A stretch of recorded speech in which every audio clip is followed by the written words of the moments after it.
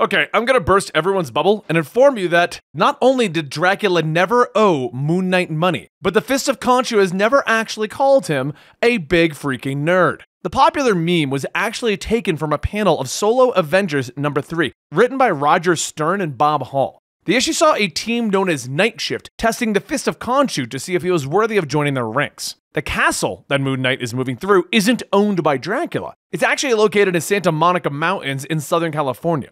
In the story, Moon Knight fights his way through the castle, defeating the Night Shift's leader, the Shroud. He was offered a spot on the team, but he declines as he's already a member of the Avengers at this time. But I still believe that they should make Dracula owing Moon Knight money canon. But what do I know? Oh, also to burst your bubbles, that other meme where he's like, random crap, go! Also a part of this whole meme culture that was created around Moon Knight. The best part about this is, though, you can totally believe Moon Knight doing all of this because of how crazy the character is.